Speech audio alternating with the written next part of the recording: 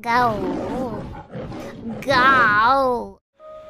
After 2 years of streaming, is it easier to deal with critics, boss? I don't remember how badly I felt about critics. Do you? 2 years ago. I mean, it always depends. Every now and then, there's always like certain critics which are more like hater comments, let's be real, that get to me every now and then, that hit me in the right spot.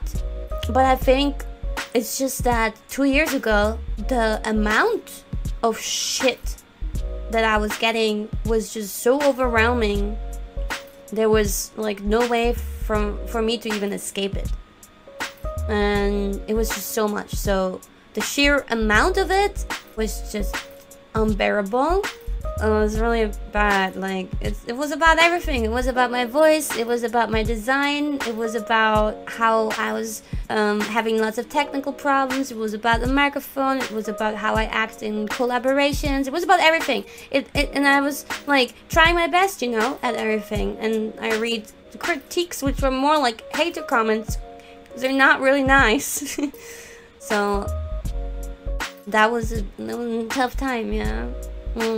There's some things I can't do anything about. It's just like, you're shitting on me because you want to. Surely there's room for improvement, I agree on that too. But it's hard to do.